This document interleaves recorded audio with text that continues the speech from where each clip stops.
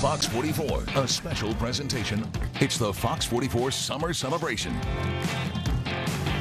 Welcome back. For this week's Summer Celebration Tour, we're taking a road trip past Texas A&M to a hidden gem in the Brazos Valley. That's right. Fox 44's Earl Stoudemire takes us to one of the many sights and wonders in Navasota, Texas.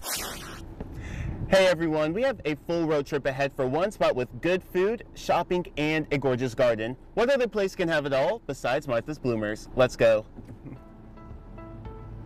Martha's Bloomers started off as a home and garden store in 2000, and the goal was to bring a unique experience to Navasota. We have all ages.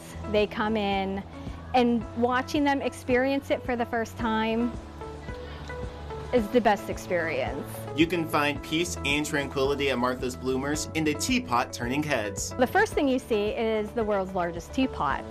West Virginia claims that theirs is largest, but I'm not quite sure. The store is named after two cats, Martha and Bloomer. Store manager Tracy Serro says to not forget about marmalade. She is a big orange tabby, and she lives here at Martha's, and she's currently on a diet, but we sneak her treats and make her happy. To make everyone happy, Martha's Bloomers always has something to do. We have a fashion show, Ladies Night Out, coming up. Wildflower Market in October will be a fall fest, so we'll have all kinds of fall activities.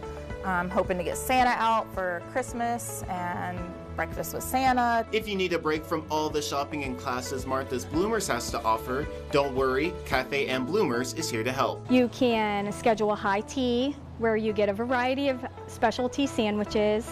They're so yummy. You get beautiful tea sets, the teapot, and the little cups that come with that. And it doesn't disappoint. What's on the menu today? So on the menu today we do have our breakfast quiche. It's gonna have some bacon, tomatoes, spinach, and mushrooms. And on the side we have our creamy chicken and rice soup, and then we have some crackers for you. All right, you're driving a hard bargain. Moment of truth. Oh yeah.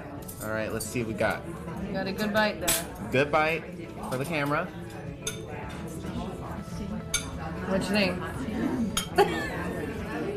I love this. Oh, I This knew is it. good. I knew This it. is good.